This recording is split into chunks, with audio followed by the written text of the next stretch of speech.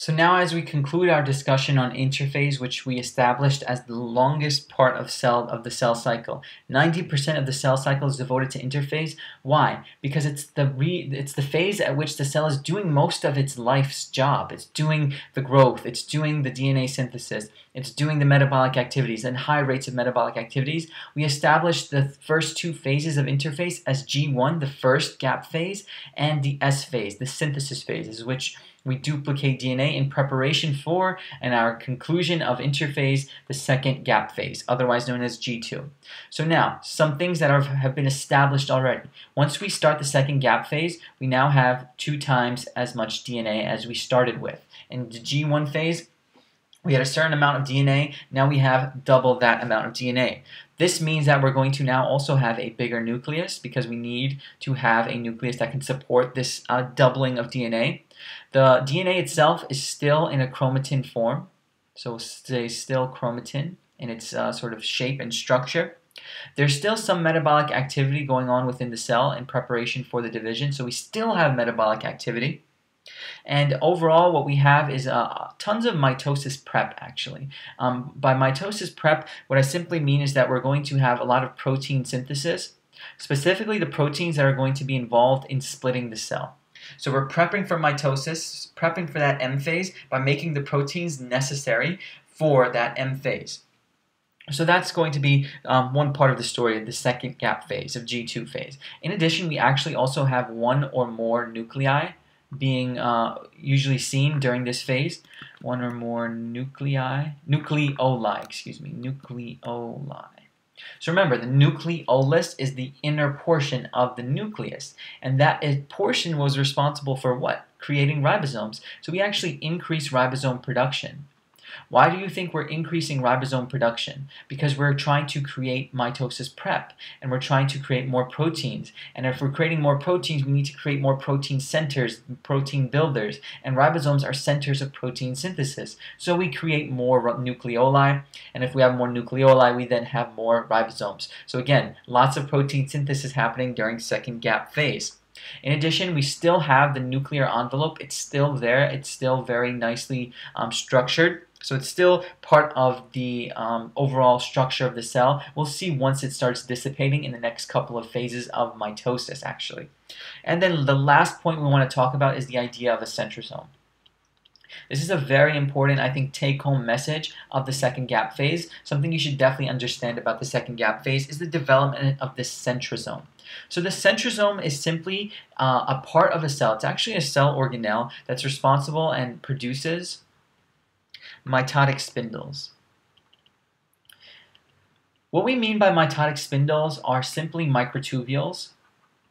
And microtubules do a very important job. They are the specific structures that are going to literally pull apart those sister chromatids and bring them to separate sides of the cell. When we see a cell splitting, when we see the nucleolus developing in 2 different cells, we have to make sure that the genetic material is evenly pulled away and put on 2 opposite sides before anything else can happen. That's what the centrosome's job is basically to do. Produce the spindles necessary for that pulling apart of those cells, pulling apart of those chromosomes that we are going to condense in the next couple of phases. More specifically, the centrosome consists actually of a pair of centrioles.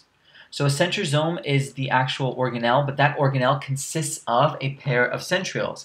These pair of centrioles will have a 9×3 microtubule structure. So I'll write each has 9 sets of 3 microtubules. Remember that term, remember that terminology, 9×3. It's just something that often shows up on exams. Whenever you see 9×3, always imagine microtubules and always imagine centrioles and always imagine centrosome.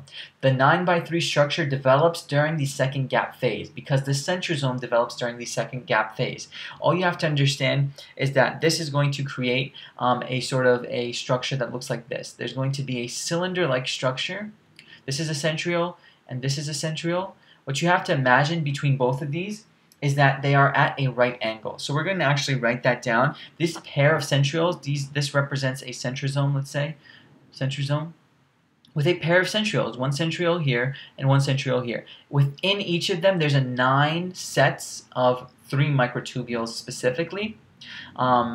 excuse me, 3 sets of 9 microtubules. Don't care too much about that. Just remember 9 by 3. That's something that shows up on exams sometimes. And remember that they are arranged at a right angle structure to each other. Okay, so overall, that's the structure. Don't worry too much about that. Worry more so about the idea that this is where we have the mitotic spindles, where we have the actual structure that'll pull apart those sister chromosomes, those sister chromatids, excuse me. In addition, what we have during the second gap phase is the idea that the centrioles themselves actually duplicate. The centrioles duplicate. And why do they duplicate? Because we need to create 2 separate centrosomes. We need to create 2 separate centrosomes because when we have the cell and we have it divided, we need to have a set over here that's going to produce those mitotic spindles to help connect to the chromosomes on this side, and we need to have another set of centrosome set to produce the mitotic spindles that will be produced out this way, so that the chromosomes that are over here and over here can each be pulled apart to their separate poles. So we duplicate the centrosome. Usually a cell has 1 centrosome, but it's duplicated during what? During the second gap phase, because now we're truly preparing for mitosis. We're truly preparing for the splitting of this DNA, genetic material, and we're going to be talking about now the mitotic phase, the M phase. So overall, we've looked at interphase. Interphase is the phase that consists of 90% of the cell cycle. It consists of G1. G1 was just the first gap phase in which we had no DNA synthesis and we had lots of metabolic activity. We then moved into S phase, which was otherwise known as synthesis phase. This is where we have the duplication of genetic material, the duplication specifically of DNA and the proteins necessary for this duplication. And after the duplication has happened, we establish sister chromatids, 2 identical copies of DNA that are arranged and connected at their centromere, that central location of the chromosome.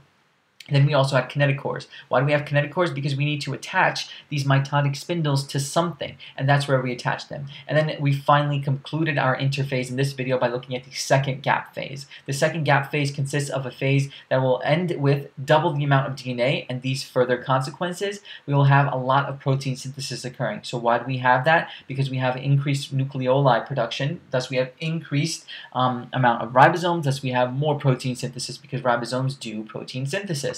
We still have a nuclear envelope, but most importantly, I think about the second gap phase, the centrosome. The centrosome is an area that has a pair of centrioles that are going to produce the microtubules, that are going to produce the mitotic spindles that pull apart those sister chromatids. We also have duplication of this region to have 2 centrosomes as an overall consequence. So overall, we have established interphase. It's now time to talk about M phase, or the mitotic phase.